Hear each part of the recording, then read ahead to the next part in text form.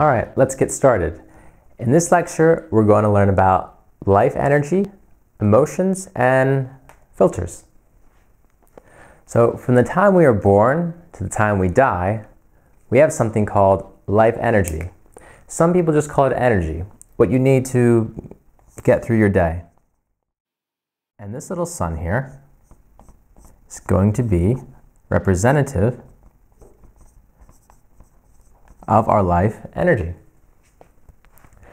Now, one important thing to remember is that our life energy is always shining through us at all times, from the moment we are born to the moment we die. However, we experience this life energy in a couple different ways. The first way is by the degree or amount of life energy.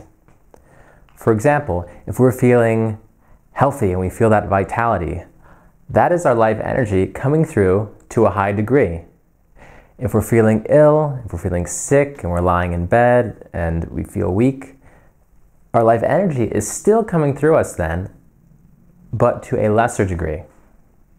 Now, the second way we experience life energy is through types. Now, traditionally, we call these types emotions, such as feeling happy, feeling angry, and feeling fearful. But what we are going to do is we're going to take these emotions and we are going to call them filters. Because what happens is, as we go throughout our day, we experience our life energy through these filters. For example, if I'm feeling happy, I'm experiencing my life energy through a happy filter. If I'm feeling angry and I feel rage, that is the same energy, but I'm experiencing it through the anger filter.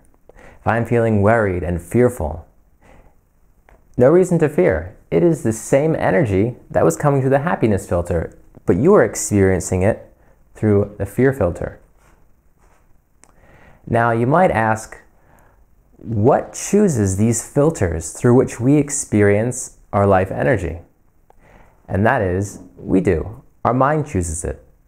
So you might say, well, I would like to choose the happy filter all the time, and I would like to do that as well. But the thing is, there's something a bit deeper that chooses how we experience our life energy. And that is based on our belief system.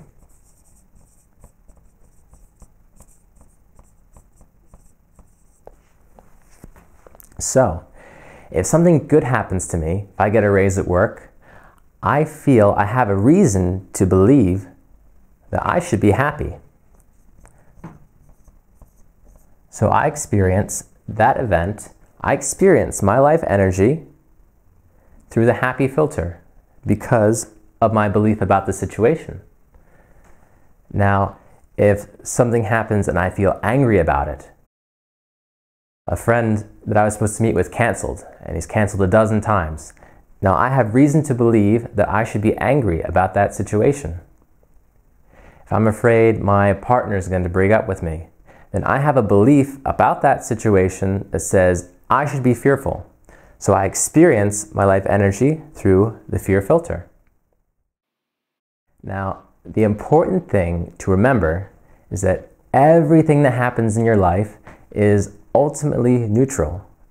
You decide if you want to label it good or label it bad. The challenge is society has kind of already programmed us to say this is good and this is bad. But as you go throughout your life, you might experience things that might seem bad. They might turn out in the end to actually be good. There might be opportunities there. We don't always see the big picture. If you get fired from your job, perhaps you get a better one. If a loved one passes away, maybe this brings the family closer together.